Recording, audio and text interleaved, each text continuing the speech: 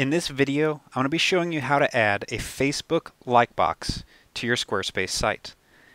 So here I'm actually jumping over to my personal webpage for you to see this, since I'm not using Facebook for the PickBuggy brand. But here, if you scroll down, you'll notice that on my homepage I have this like box where someone can simply just click like and like me right there without leaving my website at all. And this is a common question I get for people asking how to do this. So what you want to do this is you're actually going to go first to Google, and you're just going to Google the phrase how to add a Facebook like box.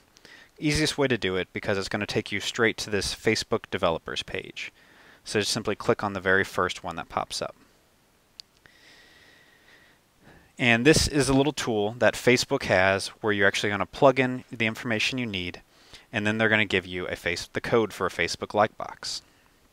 So I want to add this for my Facebook fan page. So first thing I'm going to do is simply come over here to the fan page that I'm going to be adding the like box for, and I'm going to copy the URL up here. So this little URL up here, I'm just going to right click, copy that, and then I'm going to come back to this Facebook developers page. And here on the Facebook page URL, I'm going to just delete the facebook.com/developers that they have, and I'm going to paste my URL in there. And then I'm going to come over here to width, and here I can make it narrower if I want to, or I can just leave it kind of as default, whatever I want to do there. I can change the height on it as well.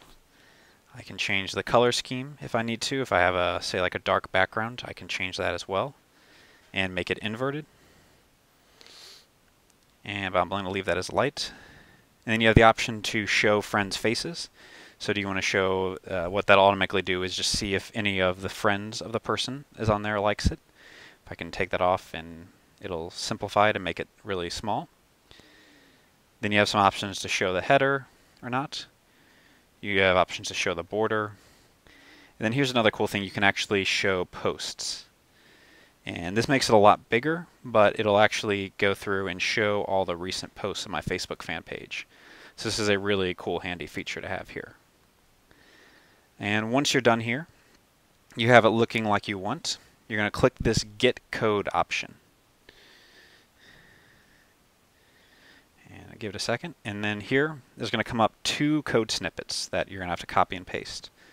So what you're going to do is you're first going to click the first one right here, and I'm going to copy this, and then I'm going to come over to Squarespace,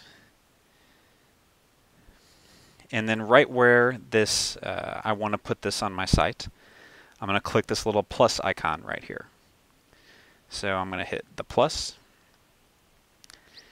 And then once I have that, I'm going to scroll down, and I'm going to click to add a code block.